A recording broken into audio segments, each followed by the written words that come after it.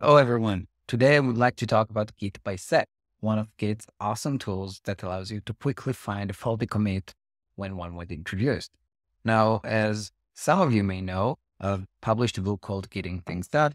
I have it here. Almost everything there is covered in this channel, but not everything. So I wanted to rectify that and start covering the things that are described in the book, but not here. So we'll begin today with Git Bisect. So this is the scenario. I have a bug. I created a small repository. It calculates pi, more or less, well, an approximate of pi. And for some reason, it used to work, the code used to work, but for some reason, it now showed 3.57, which is not correct. So what are we going to do? Basically, if we look at the Git history, we'll see lots of commits. And our goal will be to find the commit that introduced the bug, the first commit that introduced the bug. And sometimes it could feel a bit daunting. I mean, you could have 10,000 commit in your history, but using Git Bisect, you could find the right commit in a max of 13 steps. And to actually understand that, we'll get hands-on. So I'll share my screen. I'll show you how I clone an exercise repository I created for this. You can clone it with me. Feel free to run the command alongside me. Let's get going. Okay, so this is the repository we're going to use. It's found at github.com/omerer/bisect-exercise. I also provided a link for it in the description. So I'm going to clone it first. Okay, so we'll start by using git clone, provide this URL, and I'll change the this exercise repository. And here you can see it doesn't have much. It has a README, license, and get pi. And if I use Python, get pi, it returned 3.57, which is, well, not great. What happens if we look at the last commit? Let's see. Let's look at the commit author.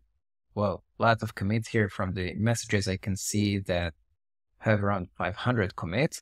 I relied on another repository to create my own repository. You see here the original author. It's also mentioned in my repository's README.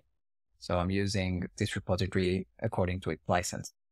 So I wonder where this bug was introduced. Was it even a bug that was introduced? Did it ever work? Let's see. Maybe I can look at the first commit that was introduced. So to look at the first commit here, I would use git log one line. And I would use tail -n1. That is, give me the last line only. So I see a commit named commit number 1. Let's check out this commit. So I'll use git checkout 950. Okay. And now what if I use get pi? I get 3.14, which is correct. Okay, so somewhere between main and the first commit, the bug was introduced. Somewhere in there. Now, I don't want to just start working from this commit because I introduced all kinds of changes since then. I want to work on top of that. So if I check out back to main, I use co as an alias. So if I go back to main now, what would be the easiest way to actually find the faulty commit? So to explain how this works, I'll start by showing how I use the git bisect command. So to use git bisect, you use git bisect start. Actually, I want to start with a good commit, the one that I know that was good. So let's do git co checkout minus, which basically undoes the git checkout operation. Nice trick if you didn't know it. And I use git bisect. And I'll use git bisect start and git bisect. Good. Basically, this says the current head, the commit I'm on, is the good commit. That is, in this version, when I run Python get pi, I get the right result. Optionally, we could provide a revision number or a name of a branch or a tag to this command. So for example, if I use git bisect bad, so I want to mark a commit where the answer is not what I want, so it's a bad commit, I can say, okay, main, which points to the latest commit in this case, which we know gets the wrong result, is bad. Once I hit enter, so let's see what Git Bisect does. basically it says, okay, we have a range of commits. We're starting with commit number 1 somewhere here. So we have commit 1 and we have main. Between these two, we have around 500 commits. Somewhere in the middle, we have commit 252, which is exactly actually the middle commit between commit 1 and main. And the logic says, well, now check if this commit is also bad or good.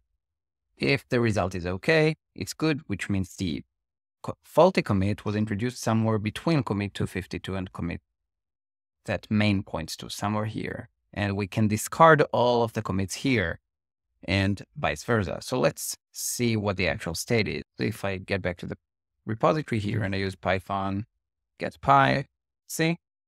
No, it is still bad. So commit 252 is actually a bad commit. Let's mark it like that. So we know main is bad. And we know 252 is also bad, which means actually all of this range are bad commits. And we can focus on the lower half of commit 1 to 252. So now back to repo here, I can use Git Bisect bad. So I'm telling Git that the current commit 252 is a bad commit. And now Git Bisect goes to the middle between 1 to 52, that is commit 126.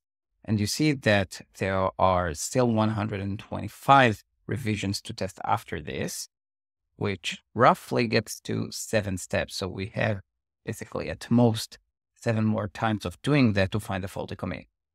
So now we are at commit 126. 126. And we're going to check it. Again, get by. Oh, this is a good commit, 314. Good, so we got the commit. So given that this commit is good, just like commit 1, it means that the faulty commit is somewhere in the range between 126 and 252. All of the range of commit 1, 2, 3, and all the way to 126 inclusive are commits where the bug wasn't introduced. Everything here is okay. So we can mark Git Bisect good. This commit is good. And now we get to the middle between 126 and 252, which is commit 189. We're here, commit 189. And again, what we're trying to do here is to split the current range we're testing, 126 to 252 exclusive. We're checking which half of this range is the relevant half to test.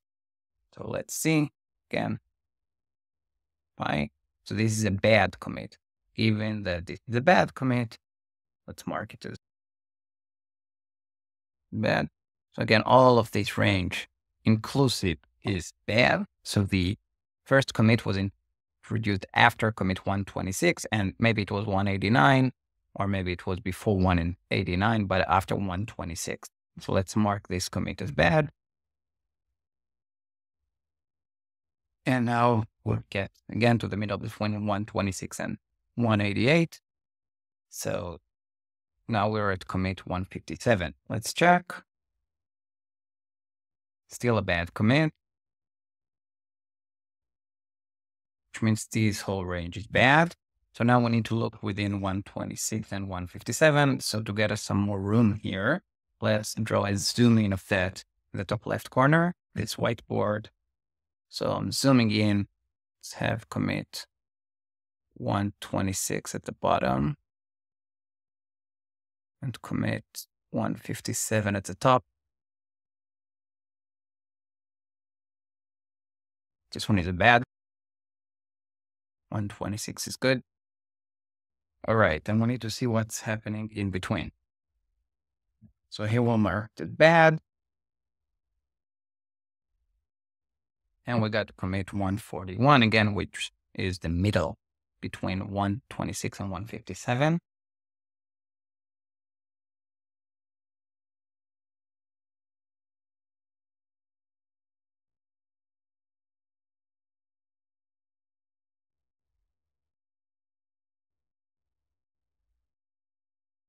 still bad, which means all of the range between 141 and 157 inclusive are bad commits.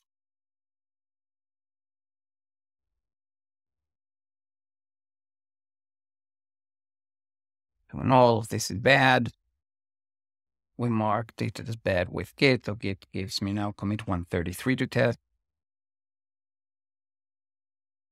Let's mark it as C instead of writing commit 133. Check. It is good. All right. Which means all of this range is good. So now we're somewhere between 133 and 141, which is really cool. We only have 7 revisions to test, and we started from 500 and see how quickly we were able to narrow down this range using binary search, that is halving the range of commits to check each time. Okay, continuing here, we'll mark it as good.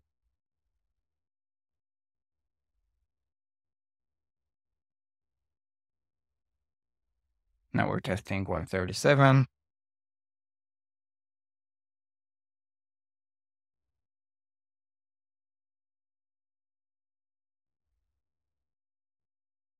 Bad. So all of this is bad. Now we're checking 135.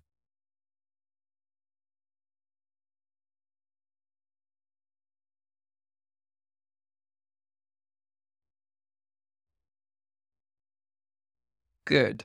135 is good. Which means either 136 or 137 would be the faulty commit. So let's continue. We'll mark it as good.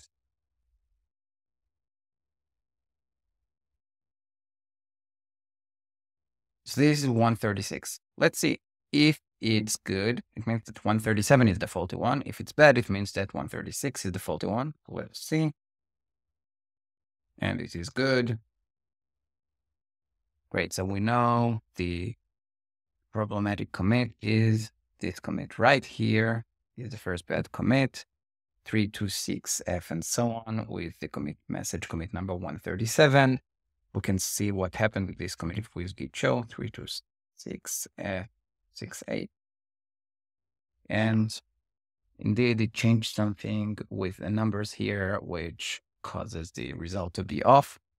All right, so this is the faulty commit. Cool. So to recap, what we did here is to let Git do this process for us of halving the range of commits, starting from an initial bad commit, which was the main commit right here, and a good commit, which was commit number 1, each time taking the middle between them, asking us whether it's good or bad. We check, we let Git know if it's a good or a bad one, and Git keeps up with this process. Now, this case was relatively easy to test. I mean, I just ran Python 3 get py.py every time, and I got the result. Sometimes it's trickier, and Git allows us to automate this by creating code that tests each revision, and then the entire process can be done automatically. For example, in this case, so this is not a programming tutorial. I'll just write the code and quickly explain it.